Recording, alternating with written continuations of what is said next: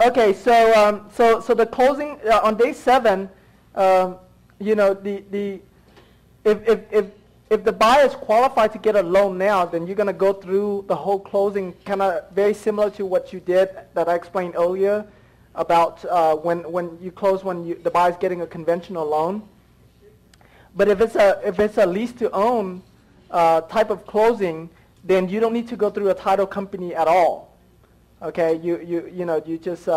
you run the buyer's background checks, and so that way the seller feels safe about having this tenant buyers, and then you get a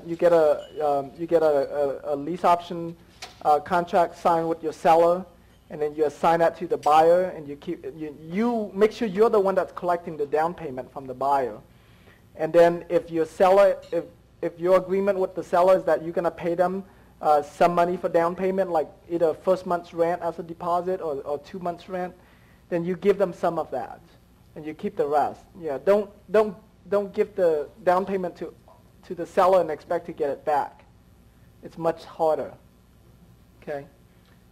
you can always have the buyers to buy money order or cashier's check